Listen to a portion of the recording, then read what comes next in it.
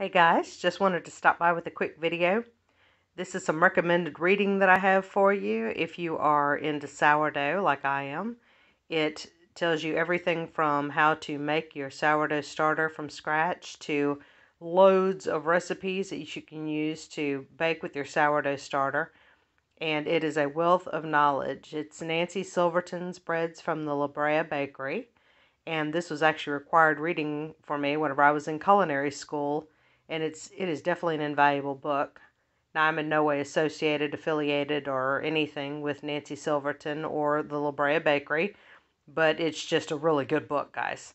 So if you have any questions about sourdough or need recipes or inspiration or have a why or a wherefore or whatever, this book will definitely answer it for you. So I recommend picking it up. It's definitely still available. It's available in a hard copy and it's also available in ebook. So get your hands on it and do some reading and you'll definitely gain a lot of knowledge about sourdough. Bye for now, guys.